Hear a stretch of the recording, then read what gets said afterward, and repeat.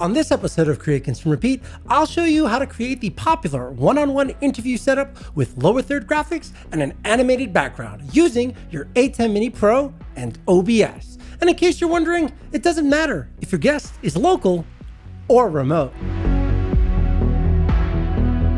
Whether you're watching the local news or catching up on your favorite sports team, the one-on-one interview has become ubiquitous. But conducting this sort of interview on the ATEM Mini Pro can be challenging due to its limited keying capabilities. Thankfully, with a little ingenuity, you can achieve broadcast quality results. Before we begin, you will need the following equipment: an ATEM Mini Pro, 2 cameras if you plan to do this locally, OBS, image editing software like Photoshop, motion graphic software such as After Effects if you want to create your own looping background, and a PC or Mac with a secondary display like you see right here.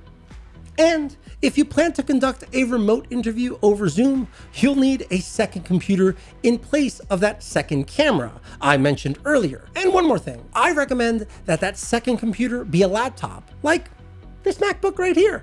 Now, in order to give your interview that premium look and feel, we'll need to design overlay graphics. And since this isn't a tutorial on how to use Photoshop, I'm just gonna walk you through how I set up my file. Obviously, feel free to add your own personal touches along the way. First, we will need to set up our canvas size, which will be 1920 by 1080. Next, we need some sort of background. Any solid color, gradient, or image will do. Once you've decided upon a background, we will need to define the boxes in which our talking heads will live. I suggest going as big as possible while leaving space for titles and a place in the middle to mask the seam. When designing these boxes, ensure the middle is transparent since we are going to export them with a pre-multiplied alpha channel. Once that's done, we can create titles underneath each window with you and your guest's respective name and title.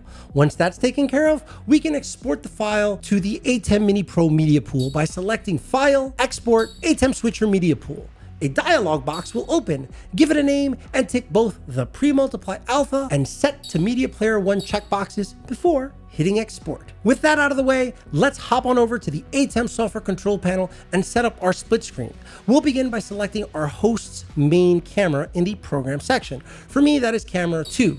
Next, we will open the upstream key 1 drawer and select the DVE tab. Here, we can select our guest's camera from the fill source dropdown. For me, that's going to be the A7S III. For you following along at home, you may notice that nothing has happened yet, and that's because we haven't activated the key from the next transition section. Once you tap on here, you should see your guest's camera feed. Clearly, the positioning is off, but with a few minor adjustments, we will have a perfect split screen. Let's head back to the DVE tab and input the number 8 in the X position text box and a 1 in both the X and Y size text boxes. Now all we need to do is add a mask to refine the placement. Just input the number 8 in both the left and right text fields. The final step will be scrolling down to the border section and making sure this is unticked. As you can see, we have a perfect split screen, but the host camera feed doesn't have the subject centered in frame. And here is where the ingenuity part comes into play. Due to the limitation of the ATEM Mini Pro, your host will need to shift his body to the right, which is a pretty simple solution. Now, I think we can all agree that having a perfect split screen is pretty cool, but it is a far cry from professional broadcast quality. And this is where our background graphic comes into play. Let's open the downstream and select Media Player 1 from the Fill Source dropdown and Media Player 1 key from the Key Source dropdown.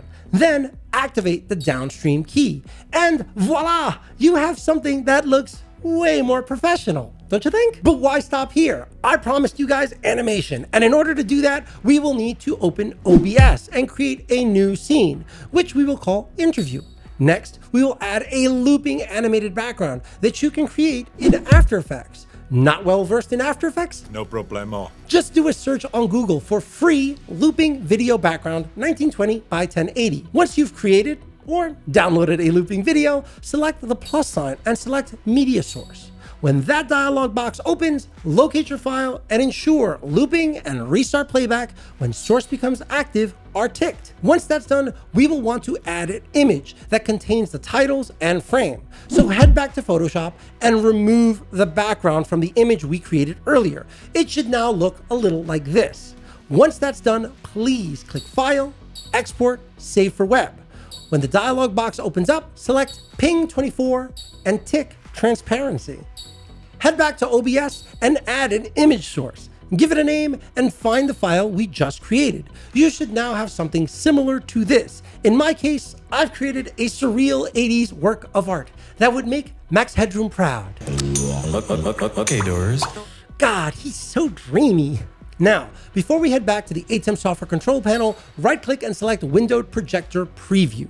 When the window pops up, right-click on that screen and select Full Screen and select BDM HDMI, which should be your secondary display. This is extremely important. The last thing we have to do now is change the fill source in the ATEM software control downstream key to the HDMI input your computer is connected to. In my case, it's HDMI 4, which I have titled iMac, and leave your key source set to Media Player 1 key. And with that, you now have a looping animated background playing as you conduct an interview. Talk about pro. But wait, for those of you paying close attention, I did say that this can be used whether you are conducting a local or remote interview. And to do that, you will need a second computer plugged into an HDMI input on the ATEM Mini Pro. In my case, I will replace the Sony a7S III with this MacBook right here. Once you have everything connected, load up Zoom, create a meeting and send your invite. And when your guest appears, go full screen and select speaker view. Your guest should now be perfectly positioned in your picture-in-picture. And yes, for those of you wondering, the host video feed will be different on your actual live stream than the feed that your guest will see, since that will be coming from the camera on your laptop. And lastly, ensure that speaker is set to BMD HDMI and that the audio channel is set to on the ATEM control panel. And there you have it, a one-on-one interview that not only looks pro as fuck, it can be conducted locally or remotely. Questions? Don't be afraid to leave them in the comment section below. I'll do my best to answer all of them. And as always, don't forget to hit that like, subscribe, and bell button, because I want to keep growing this channel, and the only way to do that is with your support. See you guys next time.